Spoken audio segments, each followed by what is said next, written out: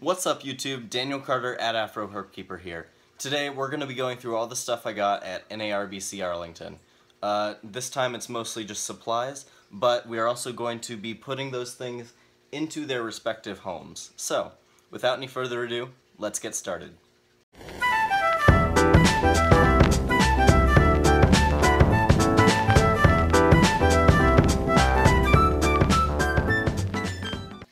So this right here is our selection. Lots of wood pieces this time, some stuff for naturalistic setups, a Pangea gecko ledge, and a Zoom Ed goodie bag.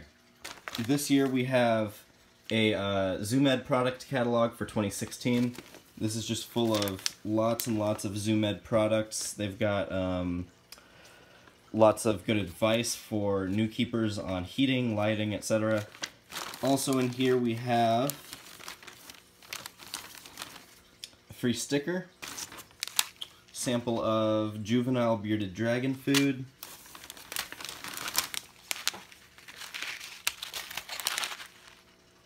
sinking mud musk turtle food, and natural box turtle food. Thankfully enough, I actually have both of these and an adult bearded dragon, so these will actually get to go to use. Also in the Zoom Ed bag, we have a free sample of Pangea's new breeding formula, Complete Diet for Reproductive Adult Geckos. This was actually a handout from Geckos, who are vending at NARBC Arlington, so I will be doing a product review of this in exchange for the free sample. Also included in the Zoom Ed bag was a heating and lighting chart for lots of different species. Now, as for the things I've purchased, right here we've got a Pangea acrylic magnetic gecko ledge. I've actually got two of these already, a large one in Lemonhead's cage and a small one in my breeding pair of Gold Dust Day Geckos vivarium. This new one is going into the second Gold Dust Day Gecko setup. Right here we have a half coconut hide. This is going into Tipsy the garter snake's setup over there. Here we've got a big bag of sphagnum moss. This is a Galapagos brand. I ran out of New Zealand sphagnum a while ago and I had to use a different species than I normally do for the baby Gold Dust Day Geckos, but I'm probably going to replace theirs with this stuff, and I'm also going to use a lot of it in Kosho the blood python's cage. All of these are for different animals. This little corkbark flat is going to the young box turtle. This cork round is probably going to go either to Skink or to Blue the Tegu. These are normally fairly expensive, but at expos you can find really good prices on pretty sizable pieces. This one is definitely going to Blue. It's a pretty big piece. It was only $15.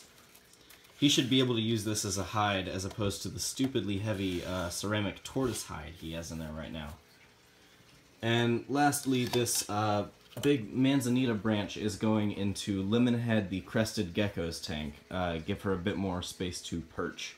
Now, last but not least, I think these are probably the coolest thing I picked up. These are Josh's Frog's springtails.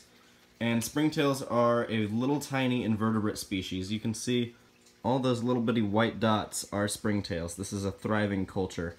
And these guys are actually an integral part of a naturalistic vivarium's cleanup crew. If I open this up, you can see these guys, their main diet is actually mold, and so I've given them some white rice, which has turned into mold, and that's what they've been eating. That's why they're doing so well in here. But I picked these guys up. It was a pretty cheap culture. I highly recommend Josh's Frogs for vivarium supplies. Not sponsored by them or anything, but I've gone to them a lot before, and they have never disappointed me, so. Like I said, this big flat piece of bark is going into the box turtle terrarium. Going to remove the turtle herself first. She's doing well, eating lots of crickets, lots of veggies. I did actually go ahead and rearrange her tank a bit. So now she's got her half log here, which is partially buried, her big cork bark flat, her water dish, and a piece of cuttle bone to chew on if she needs more calcium.